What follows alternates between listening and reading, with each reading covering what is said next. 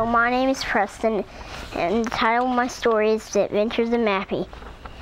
Once upon a time, there was a map named Mappy. He's a map of South America. One night, he dreamed that he was going on a trip around the world.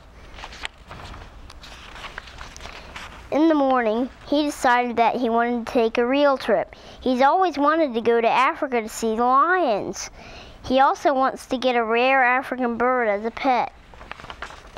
He also wants to go to Europe to see the Eiffel Tower. His problem is that he doesn't know how he is going to travel.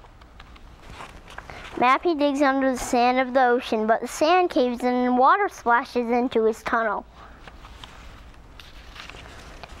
Next, he tries to fold himself into a paper airplane and fly himself over the ocean.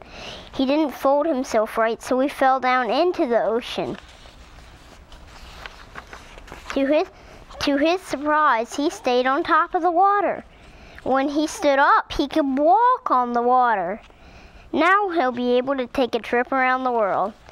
He plans to visit every continent. Mappy is very excited. The end.